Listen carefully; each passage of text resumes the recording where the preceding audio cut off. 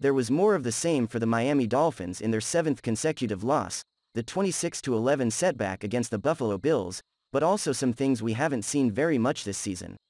The new was the relentless pressure we saw the Dolphins applying on quarterback Josh Allen for the first half and maybe the early part of the third quarter.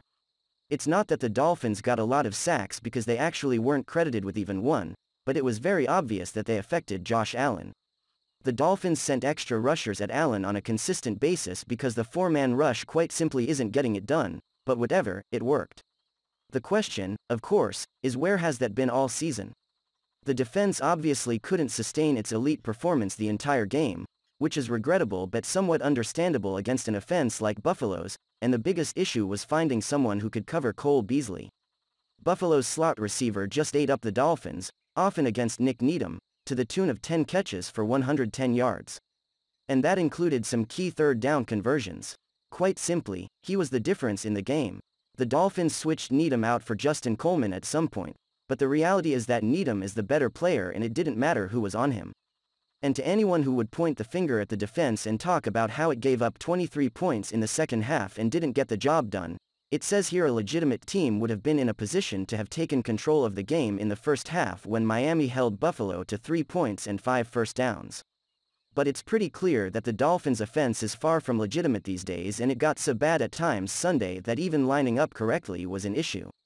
The play at the end of the first half that resulted in Mike Gesicki getting a shotgun snap into his chest and causing a fumble and 3 points lost was the stuff of football follies. Who's to blame for that? The offensive line, meanwhile, was ever so slightly better than it was in the first meeting against Buffalo, which is to say it was bad compared to horrible.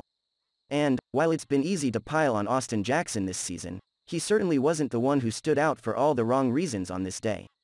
Rather, it was rookie second-round pick Liam Eichenberg and right guard Robert Hunt who really appeared to struggle.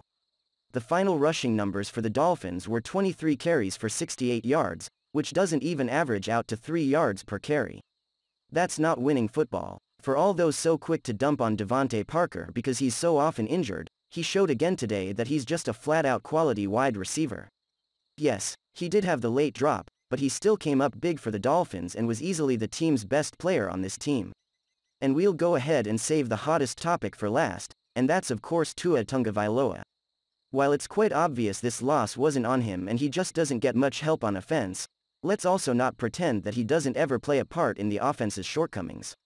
That's just lazy. Yes, the offensive line struggles, but the inability to throw downfield, yes, we understand there was a 40-yard completion to Mike Gesicki on a 4th down play, is a major problem.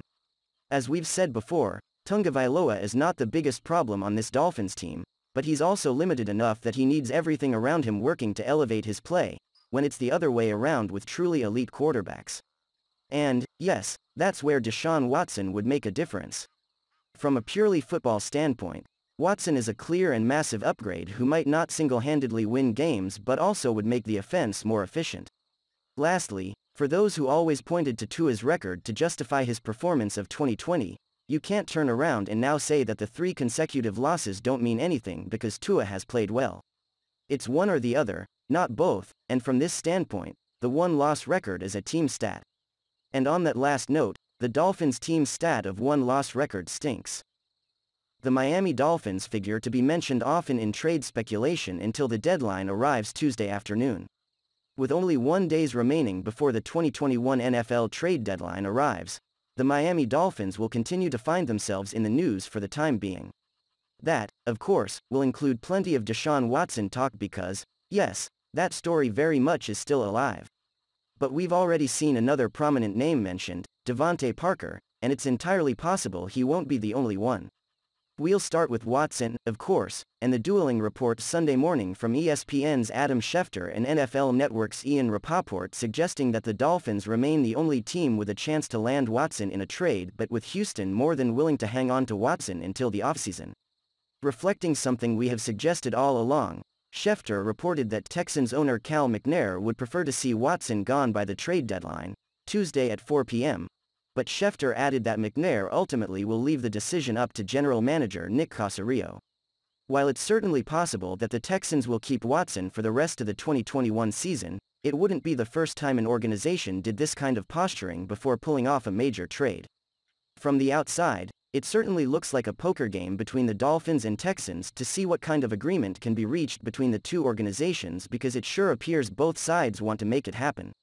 While Dolphins head coach Brian Flores did say, actually, it was more like he agreed with the statement, that Tua Tagovailoa would be his starting quarterback for the rest of the 2021 season barring injury, this wasn't the same as him saying it outright.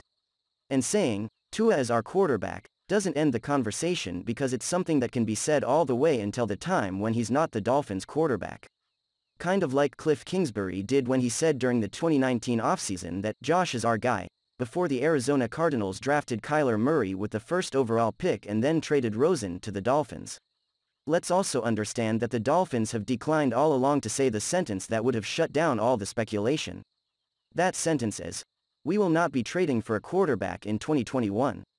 And the reason Flores hasn't done that, or Stephen Ross didn't do that when he shut down any attempt at a comment at the owners' meeting last week, is clearly because the Dolphins still are interested in Watson. The Dolphins, however, want to strike the best deal possible to get the embattled quarterback, while the Texans obviously want to get as much for him as they can. The suspense will end at the absolute latest Tuesday at 4 p.m.